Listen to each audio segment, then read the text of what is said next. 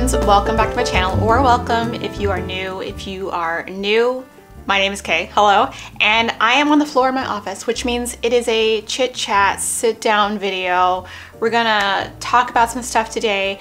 I wanted to do this video for a while, and I think it's gonna be really helpful if you are in your 20s and you're having like a quarter life crisis, or if you just wanna sit and chill with me for a while and talk about some like life stuff.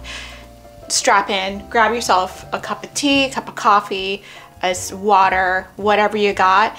And we're gonna talk about 20 things I wish I had known in my 20s that I now know in my 40s that help me just chill out, get along, not worry, and make my life much easier. So if you are in your 20s and want a cheat code, keep watching this video. So there are a lot of things that I've learned about life just from having life experience that you can't just know when you're younger. Fortunately, you do have to live some of your life to learn some of these things, but you can get some perspective on what happens when you're older. Like a lot of things I worried about in my 20s, I don't care about anymore, just because either it's not worth it or you just don't need to worry about it anymore. I often have that feeling that I wish I could go back and tell my 20-year-old self, or 21-year-old self, or 22-year-old self, hey, chill out, or it's gonna be okay. And I'm still like getting past a lot of things that I went through in my 20s and 30s, and even in my 40s. Some of the stuff I even learned as some of this stuff I even learned as recently as like a few months ago or last year. So we're still learning, we're still evolving. You should always be learning, which is like one thing I don't talk about, but always be open to learning and changing throughout your lifetime. Otherwise, why exist? It's boring. But here are 20 things I wish I knew in my 20s. Number one, most people on earth are good. They just are. My hypothesis is that most people are good, and the amount of news we hear about people doing bad things, those are the people, the attention seekers. Those are the people that are loud.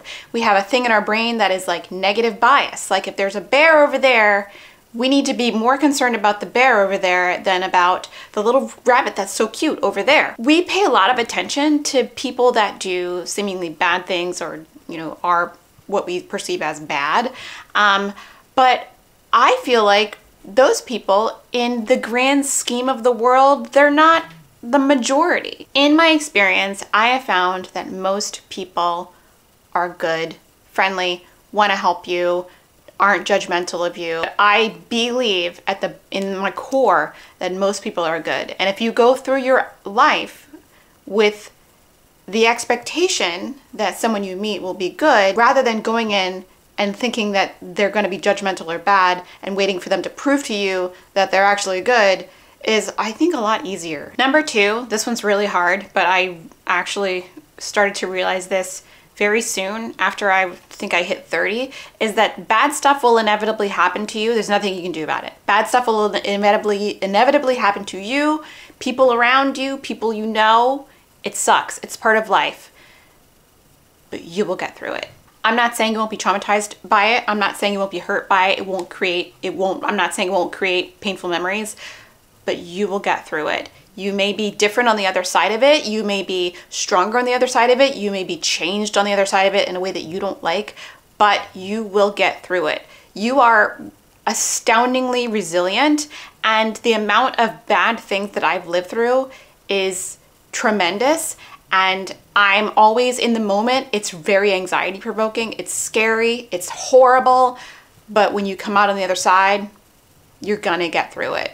It's not gonna be great, but you'll get through it. Just know that. And in that vein, I must say that even though bad stuff will happen to you, the amount of stuff you worry about compared to the stuff that actually is realistically going to happen or could happen, it's not. What I'm trying to say is most of the stuff you worry about happening usually doesn't happen. I've found this throughout my entire life. I've always been a really anxious person. Like, I am anxious. It's just the way I popped out. My startle reflex is always, we're ready to go. It's super easy to walk into a room and scare the crap out of me. However, some of the stuff actually did happen. It's terrible. Most of the stuff though, I was worried about happening did not happen. There's not a lot I can do about preventing some things, but I mean, there's things I can do to prevent a few things that I have control over. Like if I don't want to fall down the stairs, I can hold onto the railing and be very careful. However, there's a lot of stuff out of my control, and but most of the stuff you worry about happening, just it doesn't happen. Now, I'm not saying the chance is 0. I'm just saying it's most likely unlikely. Number 4 is mistakes are part of the human experience, and don't feel bad, or you're not a bad person, or you're not a failure because you make a mistake. Mistakes are part of the human, I know, and I will caveat by saying unfortunately, because I don't like making mistakes, but they are part of the human condition, and there's nothing you can do about it. And I'm mainly talking about mistakes that have, you know, there's not a lot of impact if you make the mistake. Like if you say a wrong answer in class, that's totally fine. You're not gonna, it's nothing really bad is going to happen to you. If you sing a wrong note in chorus, and that's me all the time, I raise my hand and acknowledge that I make a mistake. So perhaps my biggest turnaround with this was I actually got a job at the Container Store in 2008, and I don't know about the company culture now, but at the time, as part of our training, they were very, very insistent on telling us that making mistakes is okay, and please tell us if you've made a mistake. And I thought that was so freeing, because it happened all the time. Like I would be, you know, at the register and I would press the wrong button and I'm like, oh my God, what am I gonna do? And I'm like, you know what? It's cool. I made a mistake. I'm gonna tell someone. And I would tell management and they would come over and help me, and I would learn from my mistake, and I wouldn't do the same thing over again. You know, maybe sometimes I would, but like eventually I would learn. And I think that that is a really important thing to forgive yourself about. Mistakes are part of the human experience. Even in mistakes that are like embarrassing, it's usually gonna be okay. So don't feel bad about yourself if you make a mistake. Number 5, not everything created is for you. And that's fine. I think we are in a very weird part of our culture where we're very focused on what about me with a lot of stuff out there. And I don't think that everything out there that is available for purchase, available for consumption in any kind of way, is for me. Like if I don't want to watch a movie because I'm not interested in it and it's not for me, that's okay. It's for someone, and I hope that they enjoy it. There's a fine line between like things not being for me and things not being inclusive. There's a whole discussion there, but not everything out there is for you, and that's totally okay. And in saying that, number 6 is you can't make everyone happy. As a former people pleaser, I can't reiterate this enough, is that you cannot possibly make everyone happy. Everyone is so varied in what they care about, what they like, who they don't like. Maybe you look like somebody who hurt them in years before, and it has nothing to do with you, and therefore they don't like you. That has nothing to do with you. So just be okay with not making everyone happy. I have found this out later in life because I have 3 YouTube channels, and oh my God, if I got super upset, I mean, I used to get really upset when the comments started to get really nasty and mean, and I'm like, you know, I can't make everyone happy. Mean comments used to really ruin my day. Oh my gosh, if I just talked less in my intros, maybe they would be happy. And you just can't make everyone happy. It's just not possible. Number 7, this one's really, really important to me. Regret is far worse than failure. Failure is like, I guess, pretty subjective. Like you tried something and it didn't turn out the way you wanted it to, or you didn't succeed. But the things that I regret not trying is so much more painful to me than things I tried and didn't succeed in, or it didn't finish. Like I went back to school after I got a master's degree I went to a post-baccalaureate medical careers program like at night, and I really wanted to be a veterinary medicine doctor. Veterinary medicine doctor? I really wanted to be a veterinarian specializing in like equine medicine. I really wanted to do that because my parents were doctors. I was like, yeah, it's got to be in my blood. And I went through 2.5 years of school at night. I worked at vet hospitals. I shadowed the vet. I was teaching horseback riding at the time, so I was kind of fully entrenched in this path. And at the end of it, when it got time to apply to schools, I was like, you know what? I don't think so. Do I regret all that time I spent in school? Absolutely not. I learned so many interesting things. I learned about science. I did labs. I had a great time. I got to work at a veterinary hospital in which I found out that it's not for me. I found it to be depressing, stressful, just not for me. I didn't thrive in that environment, but I don't regret trying. I would regret if I was thinking about it for years and years and years and never did it. I would have never known my potential. And so if there's something you want to try, just do it. Just do it. If you can afford to do it, or if you have time, just do it. Don't even question it, because if you don't and there's a time limit on it, you will regret it, and it'll be much more painful to you than if you have not tried. I don't think that time I spent at Harvard at night was wasted time. I had a great time. I learned so many things, and I made great friends along the way, and I just discovered that it just wasn't for me, and it made me the person I am today. So regret is way worse than failure. You don't want regret. In that same vein, number 8, peaking later in life is not necessarily a bad thing. I am 47, and I got my master's in singing when I was like 24, and I popped out of grad school and I'm like, yes, I'm a professional singer now. I go out and do professional singing things, and I was not ready. My technique was shitty. I just wasn't ready to go out and audition. I had like holes all over the place, and I just didn't have the fortitude for it. And I quit for like 7 years. When I went back to it, I struggled. I went out to auditions, and I didn't get much of anything. I got a few things, but not much of anything. And I found it really difficult. But after years of like trying to like line everything up, get everything together, a couple years out doing a lot of professional work, I feel like I have pretty good momentum now as a professional musician, and I'm doing the kinds of things I really wanted to do in my late 20s, now in my late 40s. And sometimes when I think about it, I'm like, oh, you know, this should have been 10 years ago. I was exactly where I needed to be 10 years ago. You're exactly where you need to be right now. Whenever you peak, or whatever you perceive as peaking, is whenever you peak. If you are 40s, you've still got a long way to go. So right now I'm like, yeah, it's okay that I spent all that time before doing other things and having so much fun exploring other parts of my life, that I can bring all of that to my music work now, and it makes it so much more fulfilling. And I have so much more confidence going out there and being like, yes, I have all of this experience. And before, I would have been going out there and doing stuff, but feeling like I have to prove myself all the time and all that stuff. And it's just so tiring. So whenever you peak is whenever you peak. You're exactly where you need to be right now. Number 9 is motivation will never come to you. This is a really hard one I've had to learn.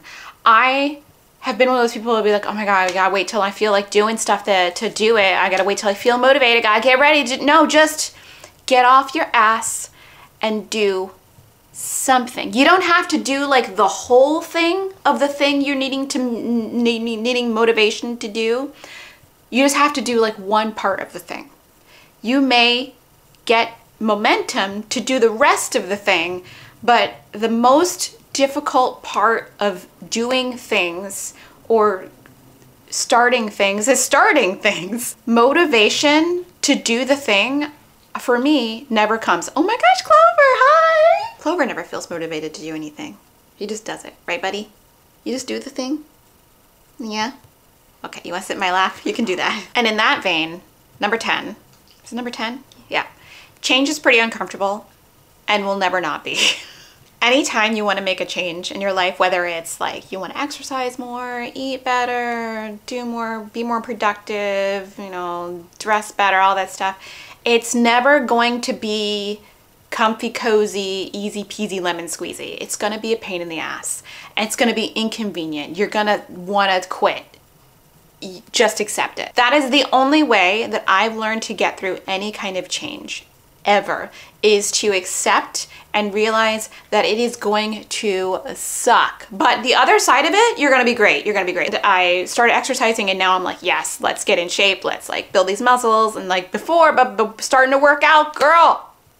You had to twist my arm every time that little workout notification came up. I was like, oh.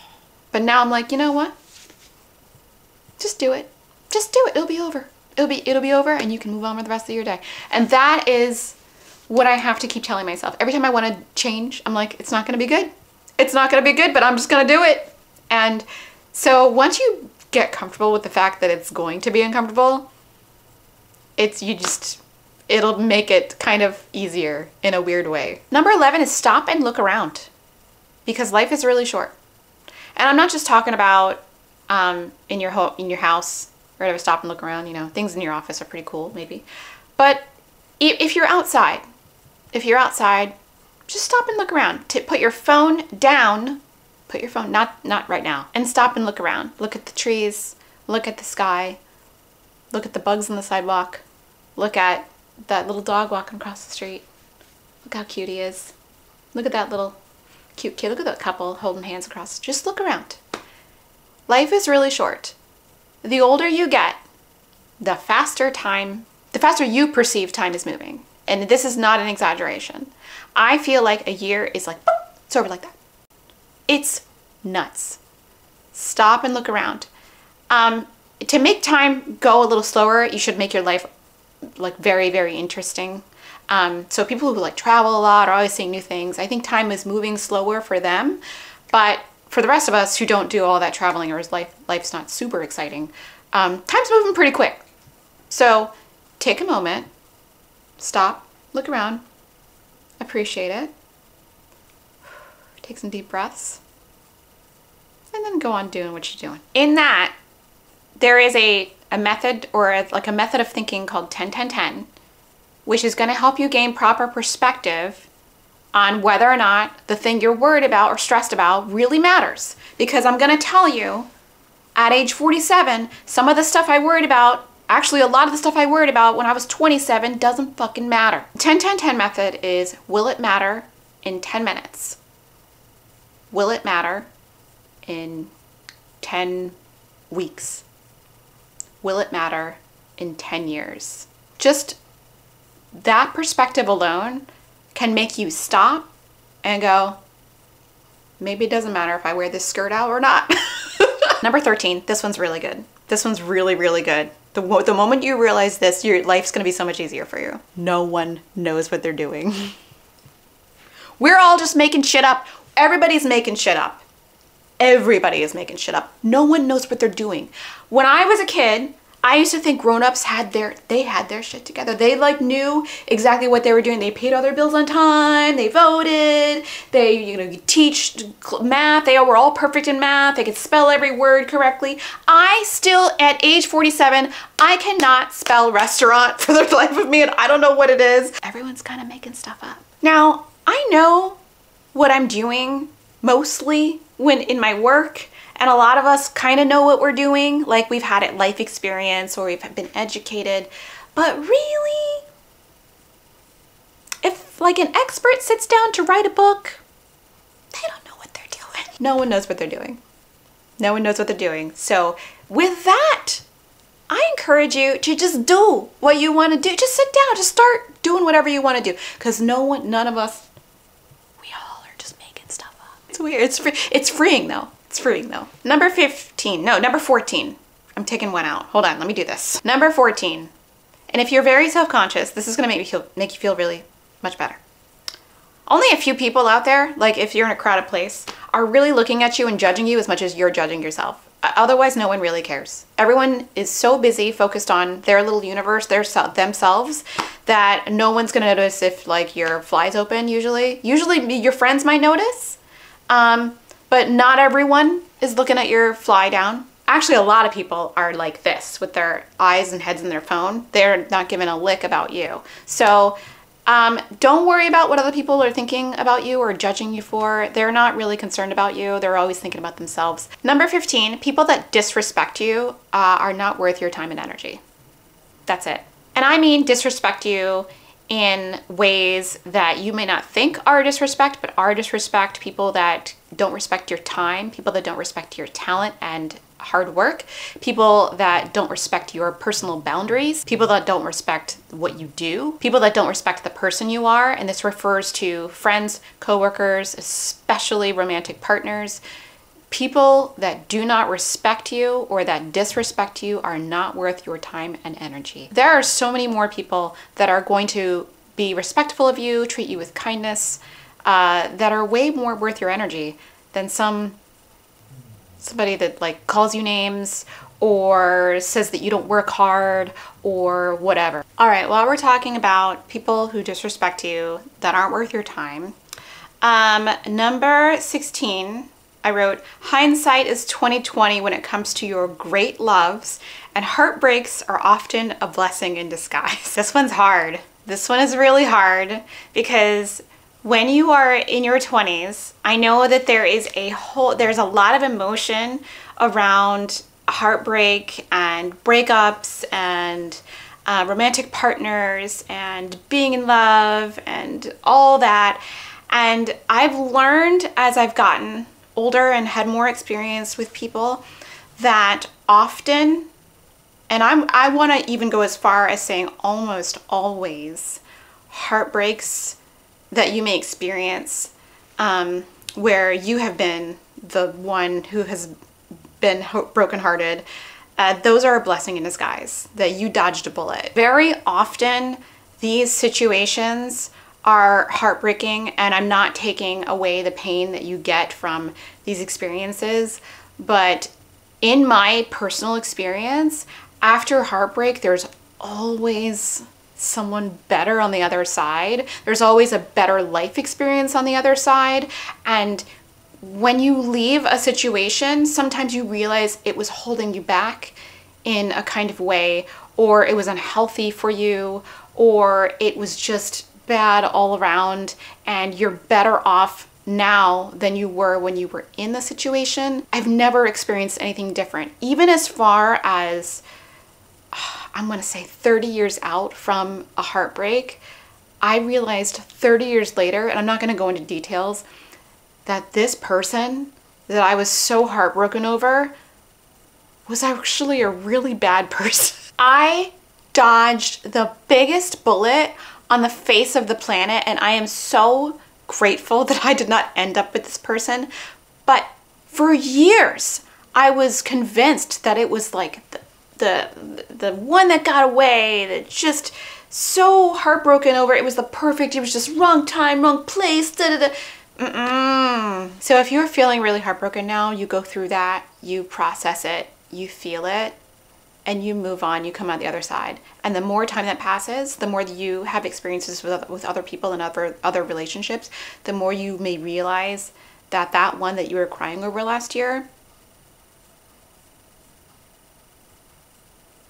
Number 17 is there's room for everyone, even in a saturated field. This is so hard for me, and I have to keep telling it to myself because I am a soprano in a classical music field. If that doesn't make any sense to you, there's a lot of voice types in the world. You know, there's basses, baritones, tenors, countertenors, mezzo-sopranos, people who are true contraltos, and sopranos, but there are different kinds of sopranos. It's a very nuanced kind of thing, but I can probably safely say that there are more sopranos than any other voice part probably trying to get work in the United States, even in the world. I'm gonna be bold as to say there are more sopranos than any other part. And so for a while I was thinking, damn, I have to be exceptional to get work.